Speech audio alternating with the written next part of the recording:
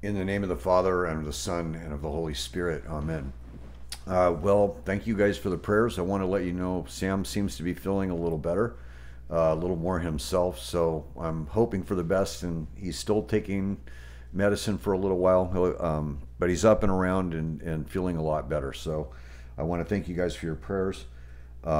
Also, you can see that I've done a little rearranging here.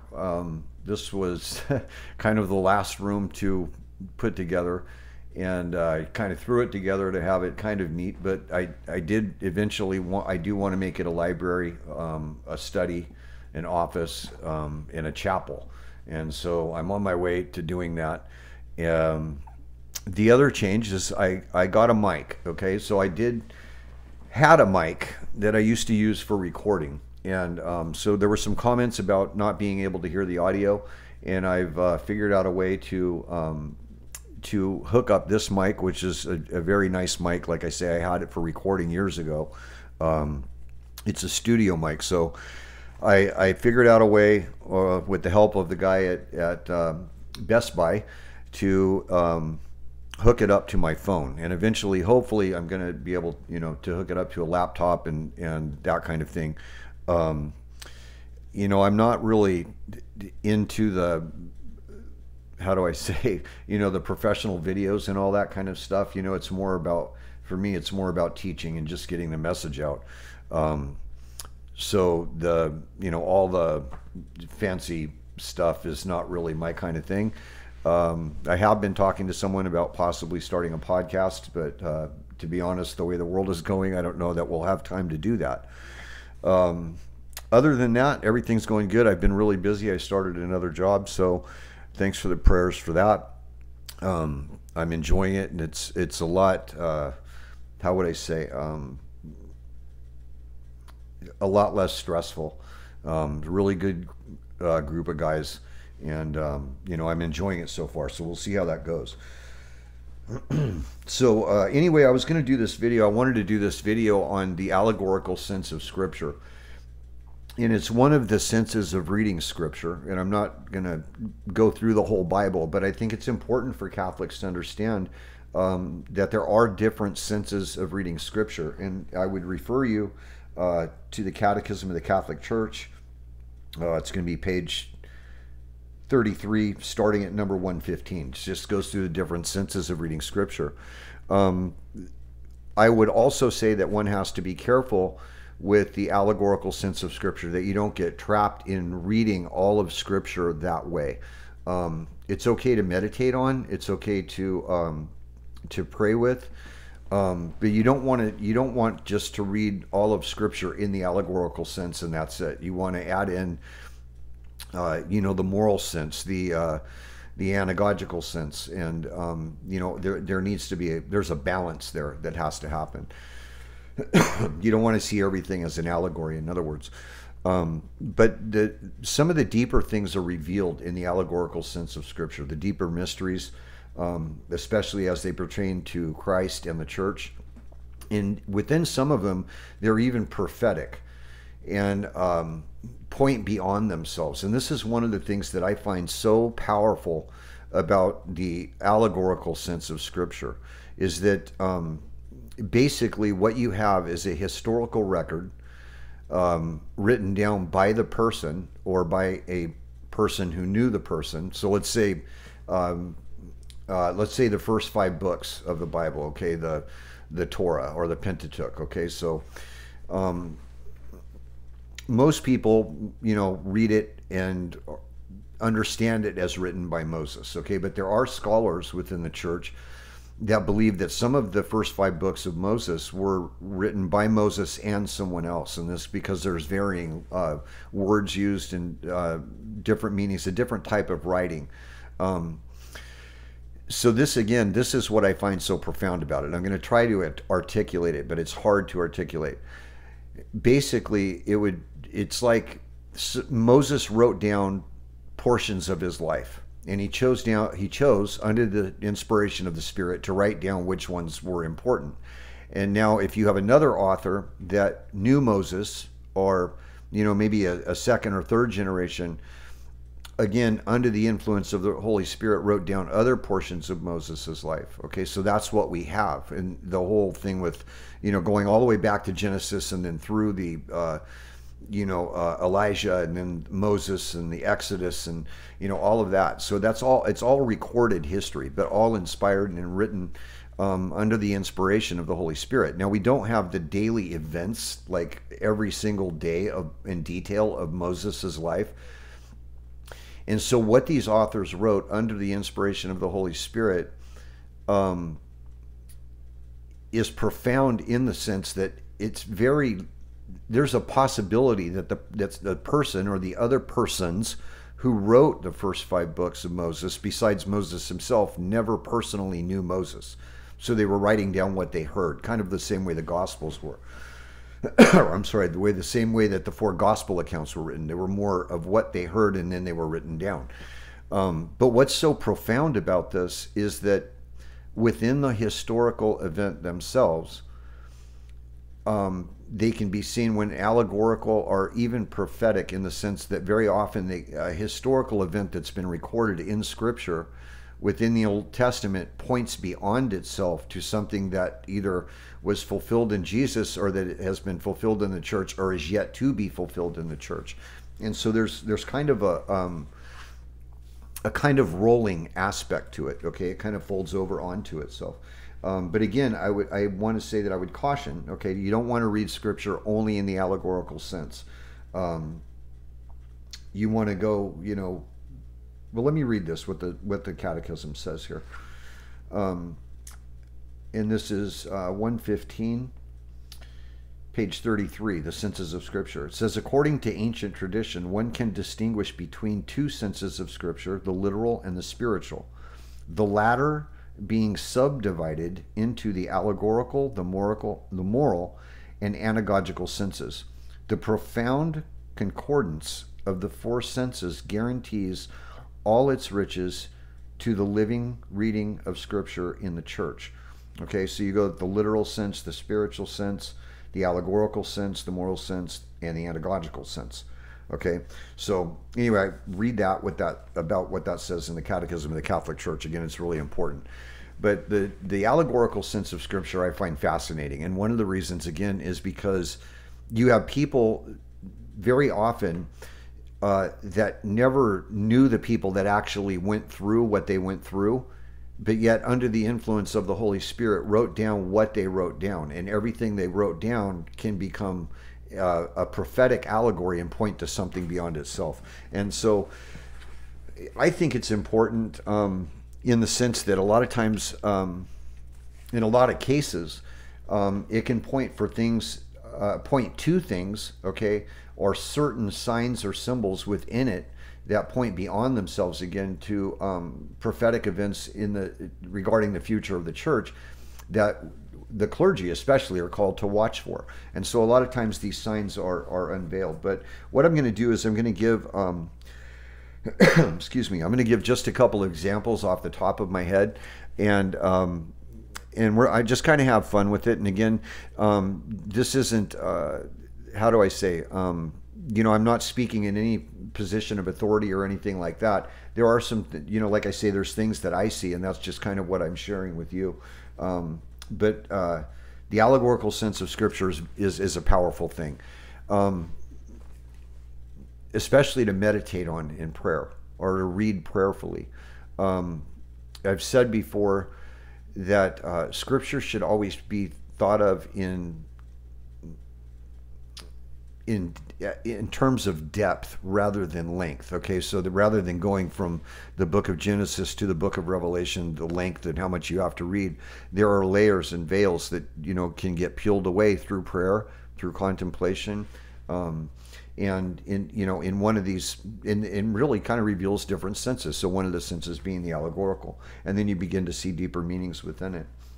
So the first one I think I pointed out before, and it was just really kind of the story of Moses. Okay, Moses was called by God to deliver Israel from the bondage and slavery of Egypt. Okay, in the same way, that kind of points to Christ, that we have been. He has led us and set us free. Okay, the true Israel. from the bondage and slavery of sin. Okay, and Moses actually prophesies about this. He says, "A prophet like me will the Lord God raise up for you from among your own kin. It is to him you shall listen." Okay, and so we see Moses deliver them. They go through the desert. We see the manna, the bread from heaven, and Jesus with the Eucharist. Okay, that's another allegory, another sign that points towards something in Moses' time that had yet to take place, but was it fulfilled with the institution of the Eucharist. And so we have all those teachings on the Eucharist in the Gospel of John. Coming to the Red Sea represents baptism as taught by Peter, the sacrament of baptism. That was Noah. So even Peter saw the allegory of Noah, okay, the floodwaters, this prefigured baptism which saves you now, okay? But the crossing of the Red Sea, it can be seen as the deliverance of Israel when all seems lost, you know? And so, again, and I've done this before, I don't do it often, but I've kind of laid allegorical scripture next to the New Testament as fulfilled in Jesus, and then with the teachings of the church. And then on top of that, you know, if you add in or kind of look at certain Marian apparitions and messages that are approved by the church from certain angles, they actually kind of mirror each other. You know, I think it was Our Lady of Good Success that had said, when all seems lost, she would intervene. Okay. So Moses at Sinai, excuse me, that's a big one, because you have them, the Israelites, wash their clothes, okay, and purify themselves, and so they're wearing white. It's a sign of purity. It really points to the Feast of Divine Mercy and Easter, okay, where they wear white robes, and then on the third day they were to meet God in the Exodus. And so we see God descend on Sinai on the third day in a consuming fire. And so what you have is the camp of the Israelites, you have the mountain of Sinai, and God coming down in a consuming fire, right? In the book of Revelation, it's allegorical, because when you look at the book of Revelation, some of the final chapters there, what you have is Gog and Magog surrounding the beloved city, which is Jerusalem, which Paul says corresponds to Sinai, or Sinai corresponds to Jerusalem, okay, surrounding the beloved city and the camp of the holy ones. And that's it points back to Sinai, where they set up a camp just at the base of the mountain. And what you see in the Exodus, that God comes down in a consuming fire, in the same way, that's what happens in the book of Revelation. God comes down, fire comes down from heaven and consumes Gog and Magog. Joshua, the warrior, and this is kind of cool, the crossing of the Jordan River. So there weren't only two bodies of water that were crossed in the or I think it was the Jordan. I'll have to look again. But two bodies of water that were crossed, right? So they crossed the Red Sea, and then they crossed the other one into the Promised Land. And the amazing thing about this that I saw that kind of jumped out at me recently was it was the priests who were holding up or elevating the ark, okay, holding up the ark, and that crossed this river, which stopped flowing completely, and they crossed again on dry ground, while the priest stood in the middle and held up the ark. But again, this jumped out to me just recently. You know, I was thinking about it, and Our Lady has said that the priests who venerate me, the priests who hold me up, who honor me, will be persecuted.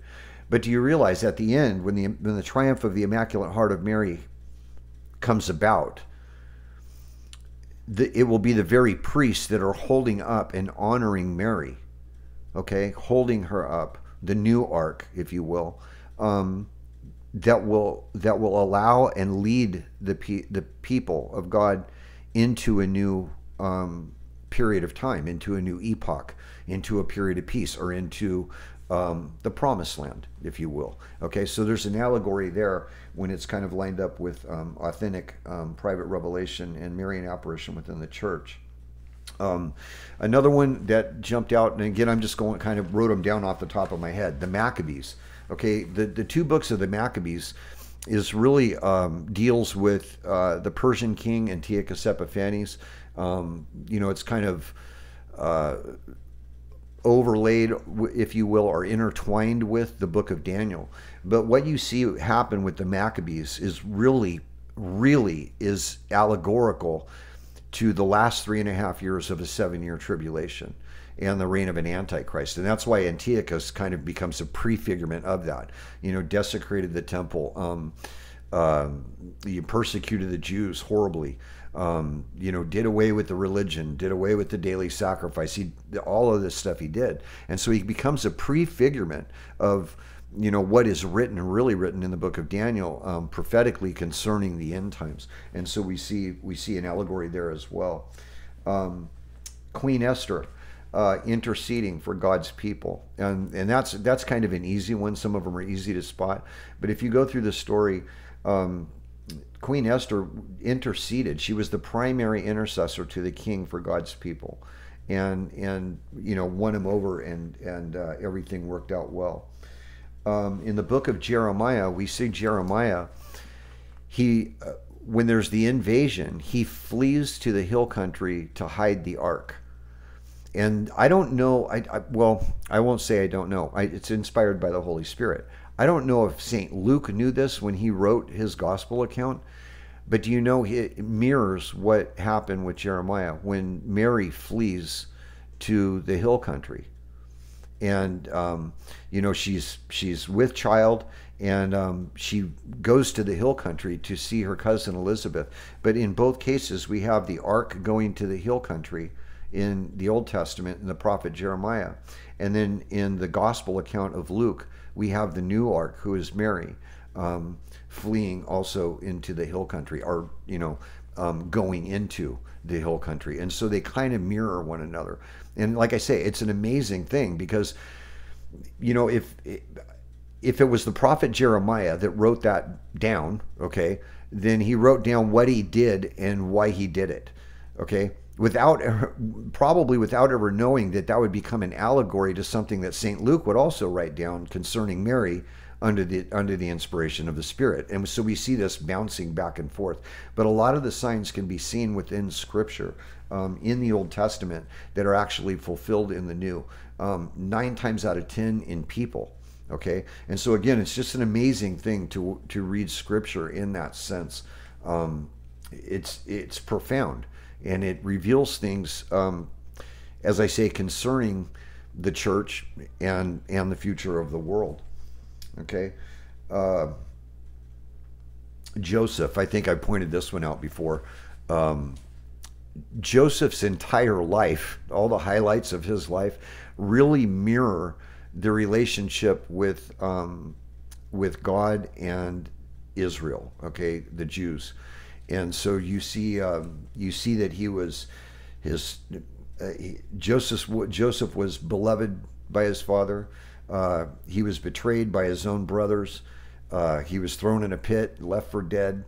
Delivered from the pit. He was sold into slavery, kind of in the same way that Jesus was sold for 70 pieces of silver, and took our sin upon himself. So he delivered us from the slavery of sin, right? But he took all that upon himself, and so we see that in the kind of mirroring each other, allegorical in that sense. Eventually, Joseph was given sovereignty over the entire kingdom. Okay, which Jesus has been given kingship over all. And then finally confronted with his brothers, he forgave them, and then actually even provided for them so they wouldn't die. And we know that the Jews have to be converted before the second coming, and they will eventually come into the Catholic Church, and they will be given the food that leads to eternal life. They will be given the Eucharist that saves them, that saves their life. And so again, we see in the allegorical sense of their Scripture there.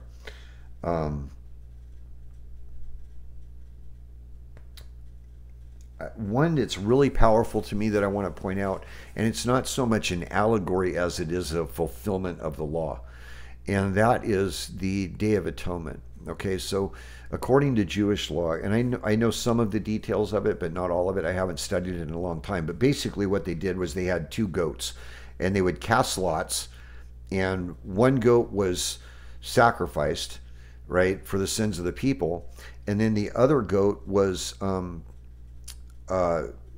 basically the sins of the people were put on that goat. He was led out into the wilderness and thrown over a cliff. Okay, given to Azazel.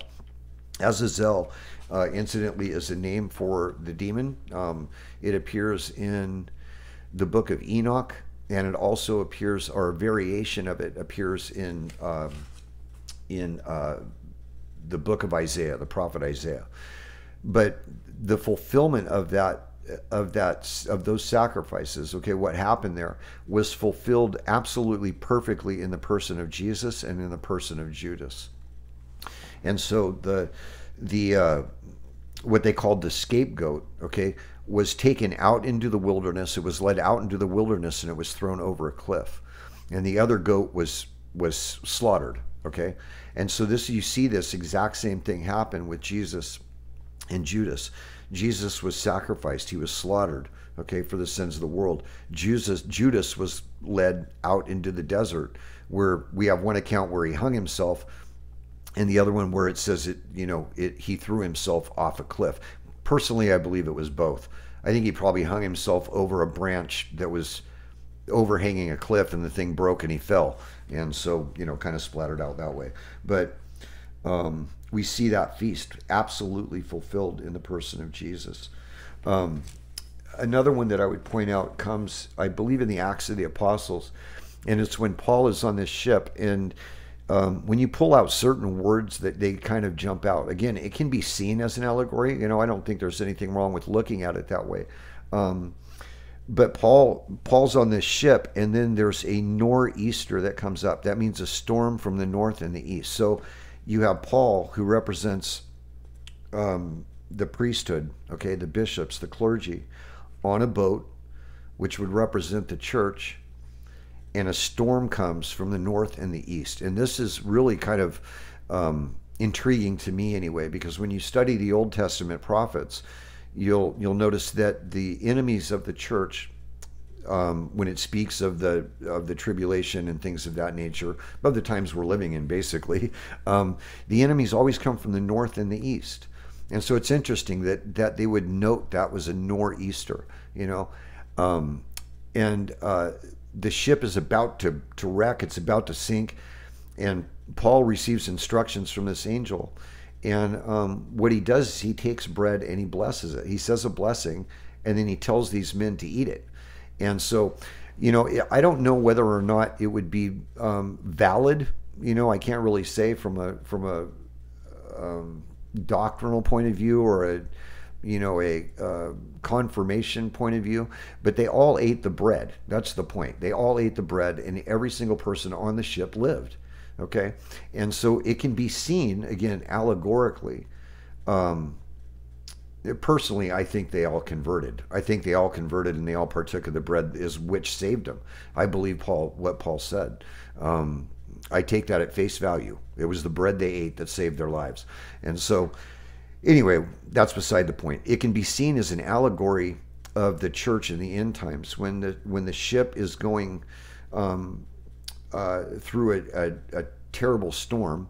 The enemies come from the north and the east, and it is the ones who believe and are receiving the Eucharist. Okay, this is what divine mercy all has to do with. Okay, are the ones that survive the shipwreck, that survive the time of trial, and are delivered. And so, I think Jesus even said this in one of the messages to Faustina, that the two rays are to be a refuge from the wrath of his Father.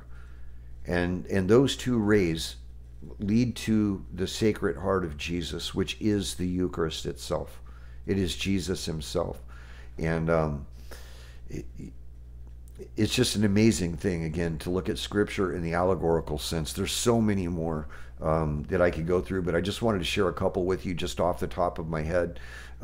It's really, really beautiful and very, very powerful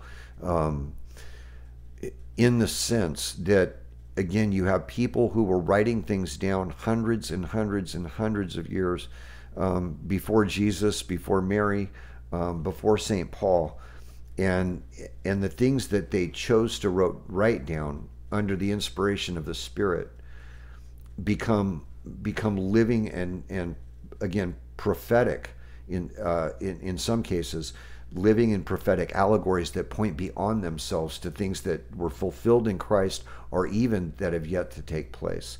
And so again, it's just one of the most powerful things about sacred scripture is the allegorical sense. And again, I would highly recommend to go to the Catechism of the Catholic Church and read about the different senses of scripture.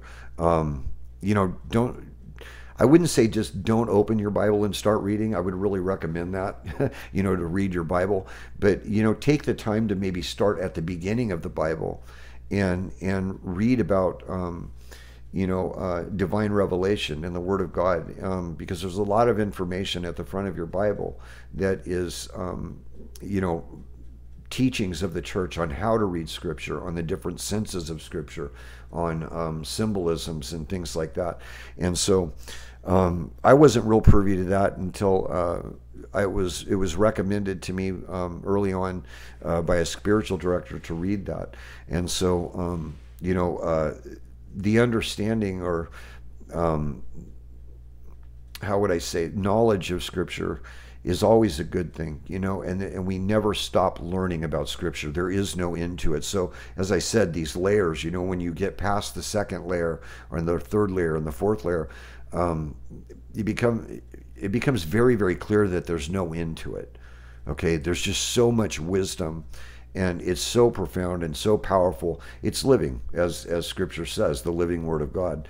And very often Jesus will speak to us in our own lives through the Scriptures.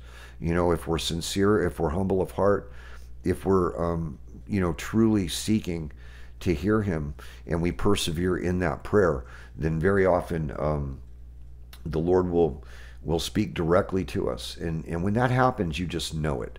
You just know, because it just fits so well. Only God could do it, as I said. So anyway, this is just a number of allegories that I wanted to point out and kind of give you guys an idea of the allegorical sense of Scripture and how it works.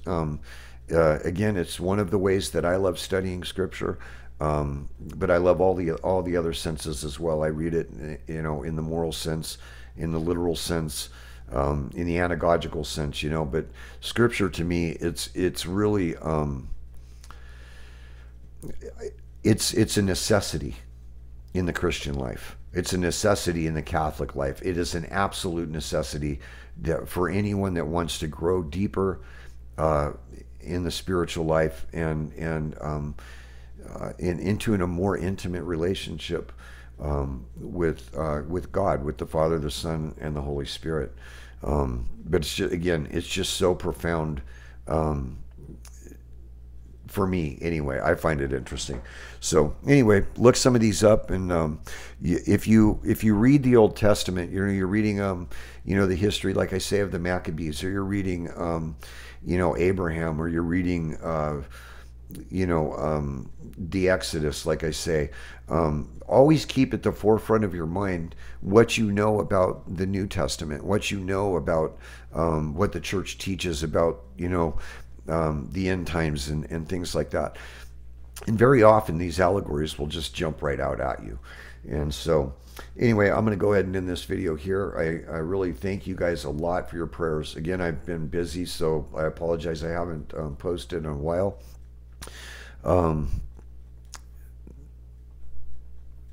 It's just an amazing time to be alive, and so many graces happen.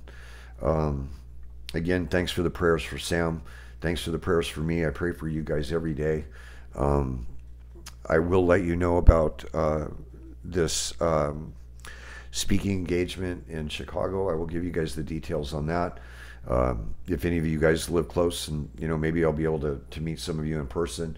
And any priests that want to come, you're more than welcome. I would love your input. And in the meantime, pray the Chapel of Divine Mercy every day and offer it in reparation for the sins committed by the United States. We are in a battle for the soul of this country, and we need to double up, really, really double up on prayer. And so,